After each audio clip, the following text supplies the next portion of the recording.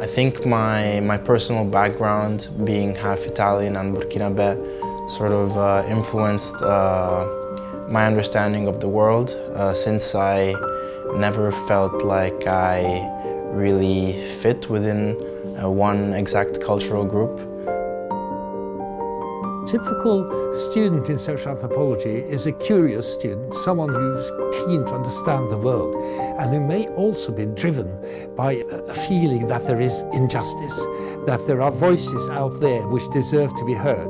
I wanted to study migration in Italy because I believe that there is a mainstream narrative and that alternative narratives coming from migrants need to be heard as well.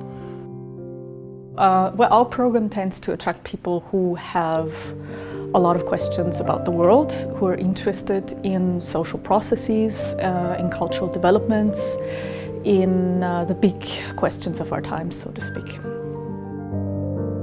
I think what's really good about doing a Masters in Anthropology here is the opportunity it gives you to do your own research projects. I mean, we have a 2 years Masters. It gives you the actual ability to go and do field work and do your own research and conduct your own research projects.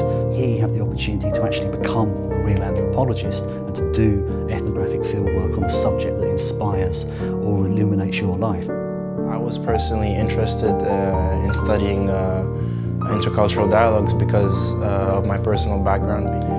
And I guess that's made me propense towards trying to understand, for example, in my instance, two different worlds, being able to contribute to an understanding of different cultures and societies.